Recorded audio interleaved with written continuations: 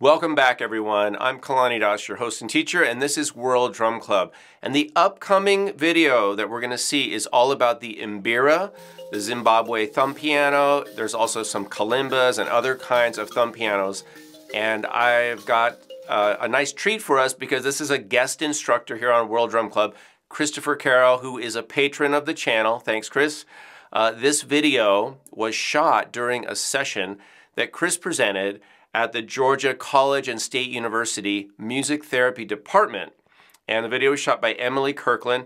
Chris is a Master's of Music Therapy student at the university, and he was doing a demonstration on the Mbira, the thumb piano, and he's sharing lots of different instruments in this video. And so this was a casual video they shot during Chris's session, and Chris was kind enough to share it with all of us here on World Drum Club. So I'm going to present it as it is. I did a little bit of editing, but it's pretty much just a casual session. And again, thanks, Chris, for making this available to all of our members. I hope you all like it and you learned something about the kalimba, the Mbira, the thumb piano. And if you'd like to give a shout out to Chris, you can look him up online, Christopher Karow. All right, thanks so much and enjoy the lesson. When you play it, it's very, very quiet. Unless you put it in a calabash. And one thing that's important, they usually have rattles on them like this. The calabashes have rattles also, and you'll see with the ones that I've built in ways to make them rattle. But the rattles are part of the importance that help call out to the spirits, because the idea behind the Mbira is it calls out to the ancient family members that have gone before to help discuss medical issues or help discuss fields and growing in the earth. So that's part of the way that you bring the spirits back to you. The instrument is called Mbira. It's kind of, you hum the M. Mbira. Beautiful. So Mbira is the instrument. Mbira is the musician playing it. And Mbira is also the music because all three of them are one together. Cool. So to amplify it, you put it in a calabash like this. And you'd actually secure it with a piece of bamboo between the body and the top, but I don't have any bamboo. So outside, sounds like that, but then inside you get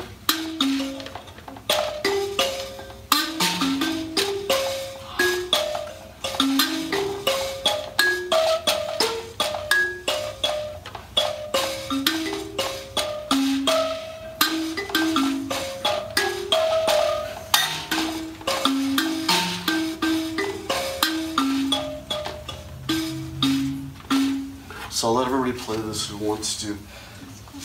This is a bass thumb piano, and I do want to discuss this too. There's a guy named Hugh Tracy.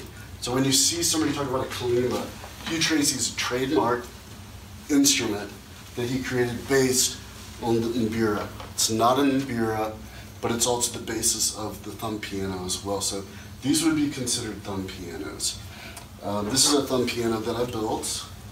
And if you want to hold it, you can hold it. And this is a bass thumb piano, and I'd love people to play this because if you hold it or get it close to you, you can hear the rattle and you can feel the bass tone. But then this one, it's got these little areas on the side you can move back and forth. You get a sort of a wah-wah effect. And the one Megan is having, I tuned it to a pentatonic scale, so you can do solos on it. You can play Amazing Grace if you want to, and it's got the little holes in the bottom to do the wah-wah. But I also added in an input jack, so it's got a pickup in there if you want to add it. No way. Yeah. That's sweet. What? But then these two, I really based these off of the Mbira in that a lot of the Mbira are built with found items. When the Europeans invaded Central Africa, they would bring umbrellas to help protect themselves. So the Mbira originally were built with tines that were made out of wood and strapped down with different pieces. But when the Europeans would throw away the umbrellas, the Shona would collect the umbrella pieces, beat them out, and recycle them to make the tines. So that's where the metal tines came from. So there were found objects. So I chose to make my thumb pianos with found objects also. So this is a guitar bridge that I built and used. There are guitar strings on the inside of it, pieces of found wood, and this is actually an old letter box. So I've set it up so there's two, you can play it without the rattle, but I put a slide on the inside of it so you can play it with a rattle.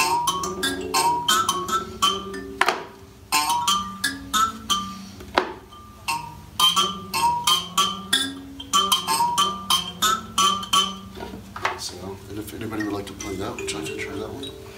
And then this is a heavier one.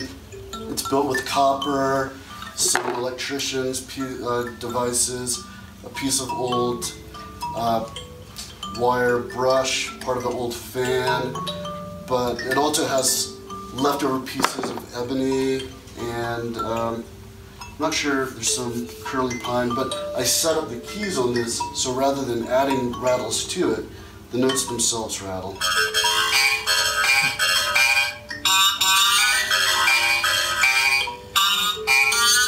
So we like to try this one? Come on, be brave, thanks. There you go. And let's have somebody, pass it around. We're gonna try this one, we can pass it. And let me get, come over here, Grace. So you can try this one. Can you feel it? I hear you, Mr. Jimmy. So, let's pass this around.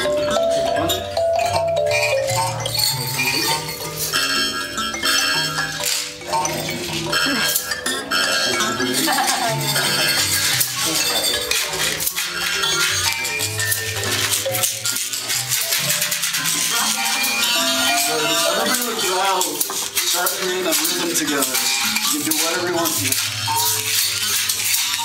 Yeah. And so you guys with the thumb piano, go ahead and play together a little bit, and I'll play this one. It's really complicated.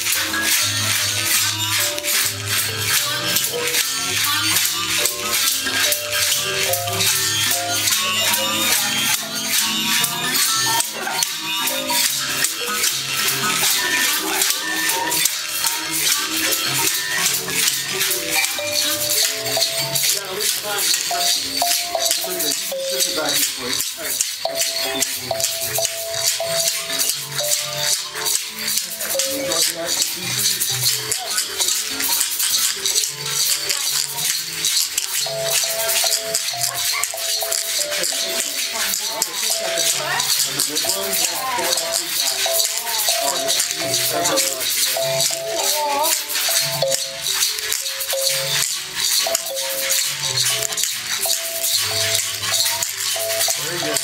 So listen to everybody playing together.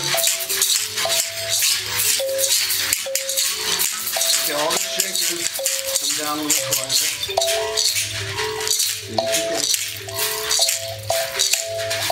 A little bit quieter on the shakers. And if you have a shaker, you can start to put your shakers on the table and go back and grab a djembe. And listen to the thumb piano behind you.